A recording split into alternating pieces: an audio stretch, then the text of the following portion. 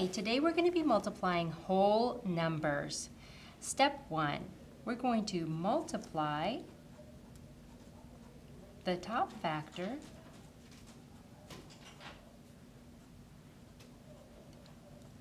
by the ones digit. So what does this look like? Okay, for example, 328 times 14. As you notice, my ones place is in the purple color. So I'm going to begin by multiplying the top factor by the ones, like this. 4 times 8 is 32. Okay. 4 times 2 is 8, and then I add 3.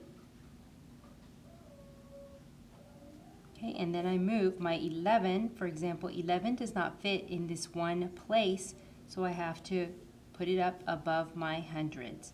4 times 3 is 12, and one more is 13.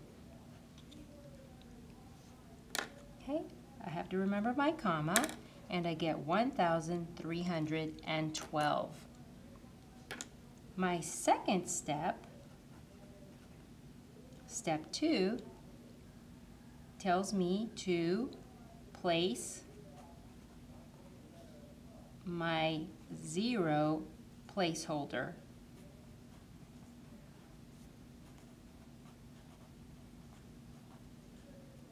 Okay, what does that look like? Okay, again, 328 times 14. So, I have now finished using my 4 in the ones place. So I'm just going to draw a line through that to remind me that I don't need to multiply by the ones place any longer. So let's rewrite this here. Okay, and I put my 0 in place because I'm no longer multiplying by that 1. Okay, let's move on to our next step.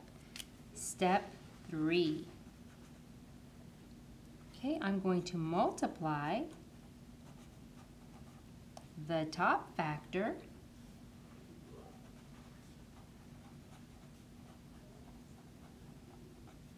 by the tens digit. Okay, let's see what that looks like. 328 times 14. This time I'm going to make my tens digit in that pink color so we can really see it. Okay, so I already know that this is my product of my ones.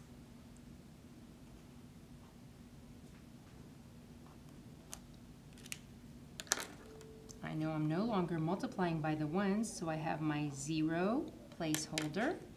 And now I'm going to multiply by my tens. So I continue like this. 1 times 8 is 8. 1 times 2 is 2. 1 times 3 is 3. And my final step is to add both of my partial products. If you look at this answer, this is the product when I multiplied my factors by 1, and this is my product of the multiplication of my factors by the 10. I add them all together, and it gives me my final answer. And remember, boys and girls, step 4, remember to add your partial products to give you your final total. Okay, and now for the left side.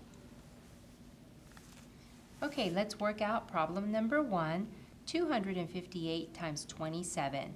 I know you can do it. Just remember to follow the steps that we just finished reviewing, and then go on to number 2 and work on that one independently as well. Good luck!